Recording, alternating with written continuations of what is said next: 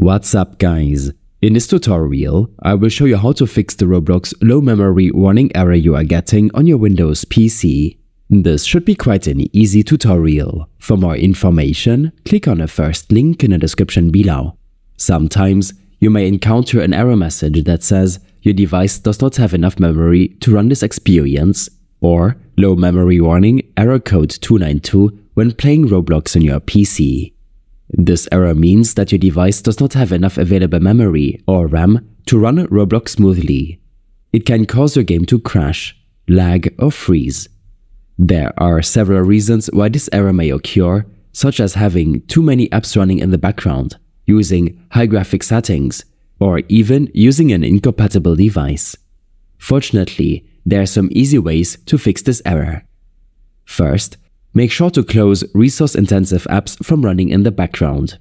Open up your task manager by searching for it in your Start menu search.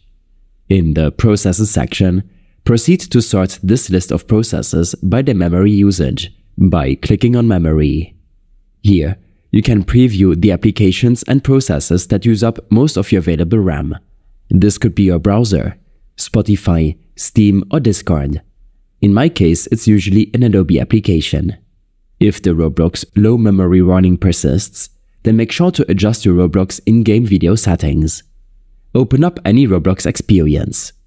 On this window, press Escape to access your settings. From here, set the graphics mode to manual and lower the graphics quality option to 4 ticks or less. You should also enable the Performance Stats option to see if this problem is experience-related or because your PC's memory is simply too low to run the game alongside your other apps. Lastly, if nothing helped you out and you're still facing the low memory error when playing Roblox using the web client, then make use of the Microsoft Store equivalent. Simply open up your Microsoft Store application and search for Roblox. From here, proceed to install the game to your system and launch it before logging into your account.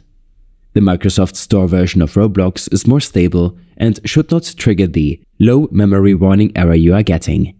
These steps and more information will be available in my extensive guide linked in the description below. I hope this helped you out. Leave a comment if you have any questions and see you in the next one.